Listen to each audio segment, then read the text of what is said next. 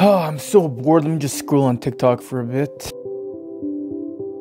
Yo, Pierre, you've been on your phone for 2 hours, man. Yeah, because I'm bored and I got nothing else to do. There's so many productive things you can do instead. Oh, you think you're so much better than me? Tell me one thing. I'm gonna lock in right now and tell you 6 things you can do next time you're bored. Starting with physical. Number 1, clean your room or your most used space. But not in a boring way. We're gonna turn it into a challenge. So let's say we're cleaning our room. Determine how long it would usually take to clean your room. Let's say an hour. Now, cut that time in half. Set a timer and try to clean your room before that timer ends. You can put your headphones in, listen to your favorite music, but try to clean your room before that timer ends. By speed running it, you're increasing your motivation to do it. You're burning more calories because now you're moving way quicker to do it. And you're also improving your decision-making skills because now you have a time frame to figure out what you'll organize, what you're gonna put to wear, what you're gonna get rid of. And once you're done, you'll feel a sense of accomplishment if you finish before the time. And you'll be rewarded with a clean room or a clean office, whatever room it is you use the most. And this is important, man. Like for example, me, my room, I have my bed there and my desk here. I do a lot of my work and a lot of my videos in my room. This is the environment that I spend a lot of my time in. So I need to keep it clean because I want to be the most efficient possible. And I am a product of my environment. If my environment is unorganized, is dirty, then that will rub off on me, making me unproductive, unorganized, and not doing as much as I could be. Number 2, out of the physical section, go for a walk. A walk, bro, that sounds so boring. Hear me out. Walk out your front door and walk to a destination that you've never been to or that you haven't been to in a while. Put on some headphones and listen to a podcast, a subject that you're interested in, or even something that's entertaining. Now, throughout your walk, treat it like a video game. What I mean by that is interact with things. If you're walking and you see a bench, do some push-ups on it. If you see some monkey bars, do some pull-ups on it. If you see something that looks really cool, then try to take an artsy and aesthetic picture of it. I did this the other day. There's a forest near my house that when I was younger, I used to go there with my friends all the time. We would play some airsoft battles there. So I decided to put my headphones on, go there and go for a walk. And it was sick, man. I was walking around, taking some videos. I did some pull-ups on trees, I did some push-ups on the ground, and when I came back I felt 10 times better than I did before. And by doing this, you're killing so many birds with one stone. You're getting some physical activity in, you're boosting your creativity, you're getting that mental stimulation because you're listening to that podcast with new information, and like I said, you'll come back home feeling 10 times better than you did before. Now moving on to the mental stuff that you can do when you're bored. The first thing is journal, because here's the thing, you think you know your strength, you think you know your weaknesses, but in reality you don't know it as good as you think you do. So what I want you to do is grab a blank piece of paper, draw a line right in the middle. On the left side of the paper, you're gonna write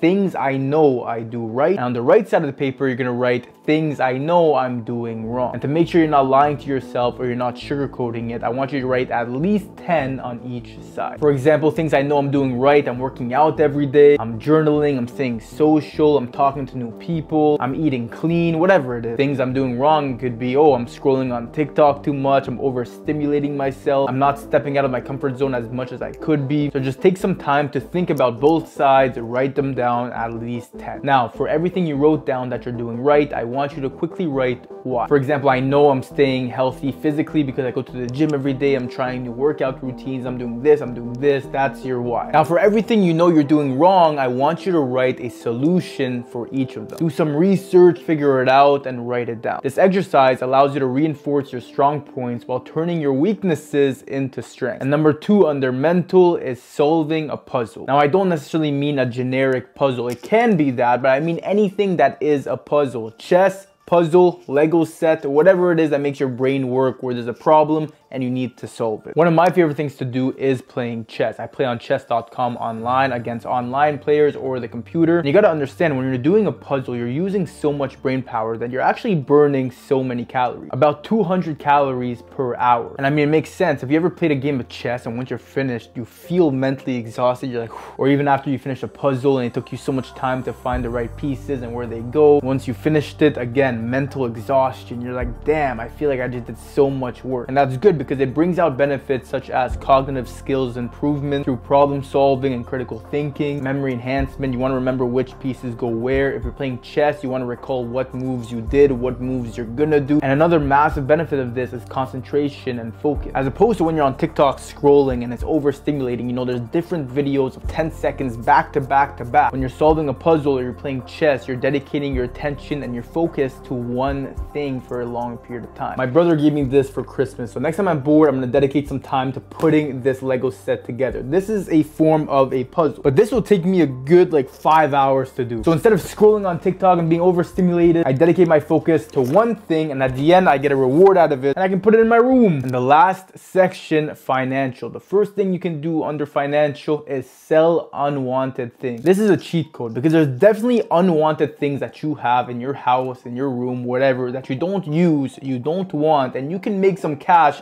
by simply selling it. You literally have depreciating assets sitting there collecting dust. So might as well take them, sell them, make some cash. And by putting things up for sale, you're learning how to, number one, sell your item. You want to portray it as the best item. You're writing the description for it, taking nice pictures of it. But at the same time, you're learning the art of negotiation and sale. People message you, they give you their offer. Now you got to negotiate it for an offer that works best for you as well. So look around, find something you don't want, put it up for sale, make some cash. Number two, research investment opportunity. Whether that be crypto, stocks, ETF. Inform yourself on subreddits, articles, which ones are the best performing stocks or investments, which ones have the best projections. Write them down, look at charts, look at YouTube videos on how to read charts, try to predict it for yourself in a few hours or the next day. Come back to that chart, see if you predicted it accurately or not. Even if you're not investing money into it, just the fact that you're learning the skill and understanding the market is something super valuable to hold as a skill. And then eventually when you're ready to invest money, or even if that is now, then you can make some good money with it. I personally made money through stocks, through ETFs, and through crypto. After educating myself, I put some money into it and I made some money back.